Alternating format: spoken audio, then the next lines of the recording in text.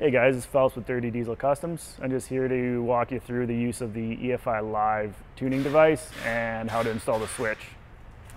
Alright, so there's a couple key things to look out for on these Cummins. Some of the big things we get asked a lot is the 06 to 12 Cummins is a 5-position switch, and then the 19 Plus is also a 5-position switch. Then the 13 to 18s are a 4-position switch. One of the other key things to watch out for is the 08 to 12 Cummins may require a boot patch file.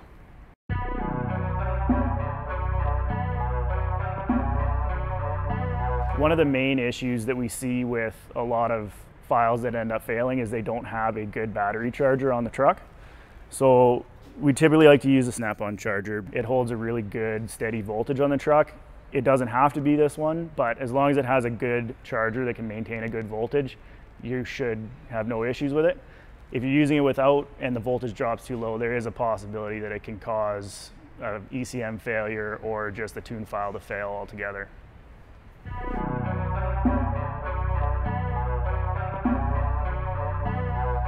All right, so we just turned our battery charger on and we're gonna get ready to tune this truck.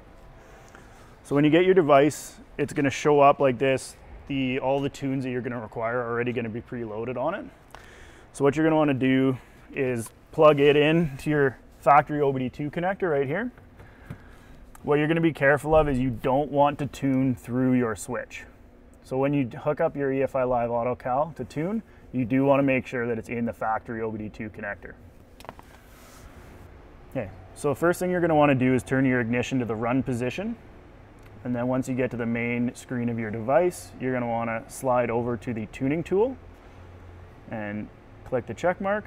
You're going to select the tuning and you're going to come down to program full.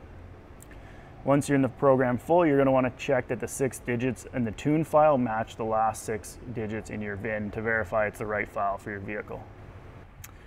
Now, if you had an 08 to 12 Cummins and required a boot patch file, you would see that displayed here. You're going to want to load that first and then your custom tune file after.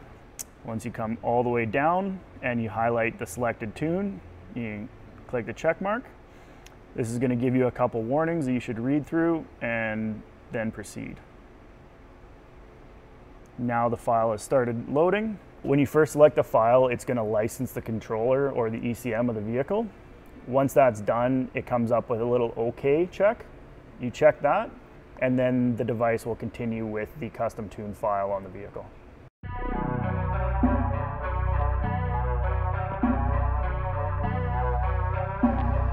Okay, now our tune file has completed successfully. So you want to exit out and it's going to ask you to switch the ignition off and complete the countdown. Okay, now once the countdown's complete, you just want to verify that the tune was successful and fire the vehicle up.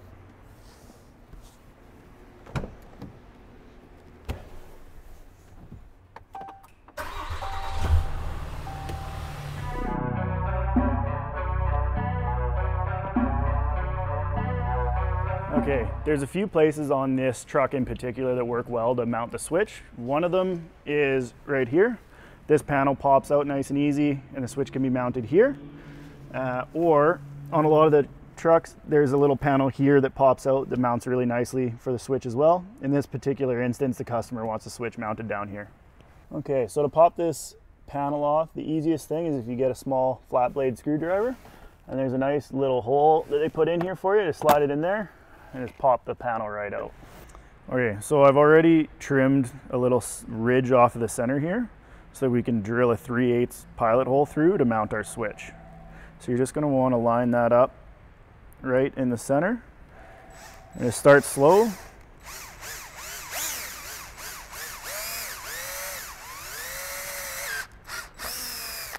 There we go. Got a nice hole drilled through to mount our switch. So now to mount the switch, there is an optional 1/8 inch tab that you can mount here. Most of the time it's not required. The washer and nut are more than enough to hold the switch in place. So I normally just trim that off with a little side cutters. And you just want to take the 13 mil, loosen the nut off the top. Set that down. And then you're gonna want to take this little lock washer that they provide off as well. Now in this case, because this is a 2013 truck, we're gonna have it on a 4-position switch. So you can take out this little lock, and then on the side, on all these holes, you'll see the positions 1, 2, 3, 4, and so on. So when you slide this back in, you want to drop it onto the 4-position pin, and then to verify that's in the right place, we're all the way to the left is 1, and we're going to go 2, 3, 4, and it locks on us. Now once that's completed, we're going to want to take our switch, slide it through our hole, and then we want to put our lock washer on first and our nut after.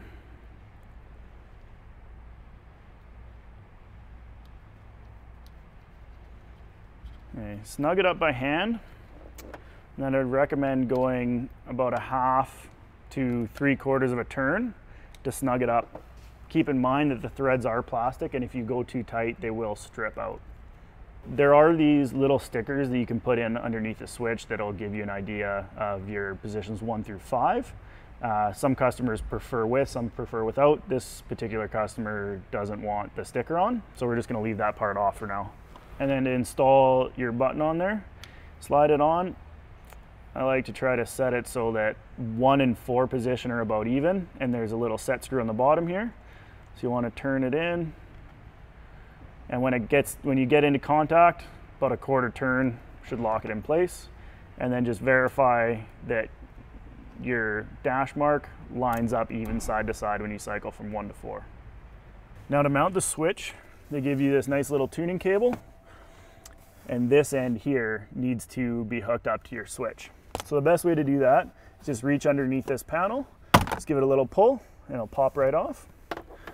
Once you've done that, just take this wire and just slowly feed it up the side, and you'll have it come right out where your switch is going to be. Now you just want to take that and plug it on to the back of your switch. And once that's done, this panel can get popped right back in place, and this panel can go right back in place.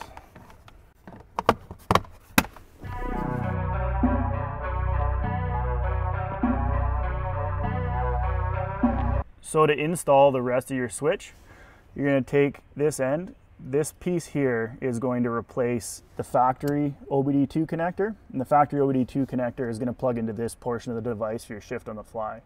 So the best way to get that out is you just got to depress the little tabs on either side of the OBD2 connector and just pop it out the back side.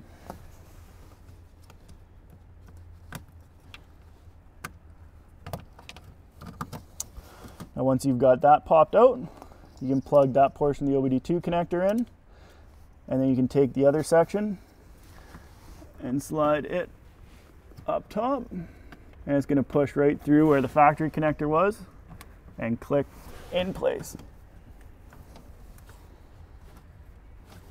Now that the tune's installed and the switch is located, the last step is just taking the rest of this wiring, bundling it up neatly, and using a few zap straps to tie it up under the dash.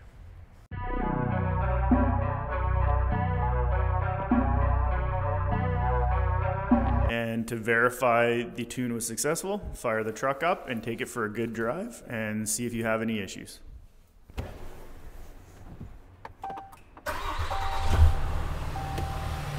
There you go. And that's everything you need to know.